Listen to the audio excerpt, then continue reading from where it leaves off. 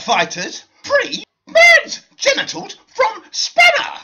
Crews were called to assist A&E staff with a patient at Royal Gwent Hospital in Newport, South Wales on Wednesday. A man whose organ that he pees from became stuck in a ring spanner became the subject of a delicate operation by firefighters to remove the tool. I'd say removing a tool from a tool. Ha ha! The firefighters had to use their cutting and grinding equipment to remove the steel tool. The man was unable to remove his organ from the tool after it became swollen.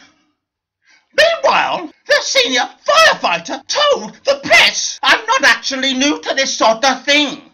We did quite a few similar jobs.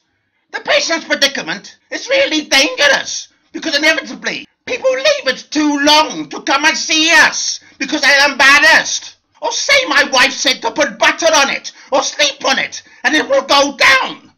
The problem is it never does. In this particular instance, firefighters used a tiny air-operated angle grinder and measuring tape to protect the skin. The firefighter continued, "We've got to run cold water over the grinder so it doesn't get too hot." All in all, it's a pretty delicate operation, really, especially located on that particular organ. They've got some blood vessels. Tools. Make sure you're using them as specifically laid out by the manufacturer.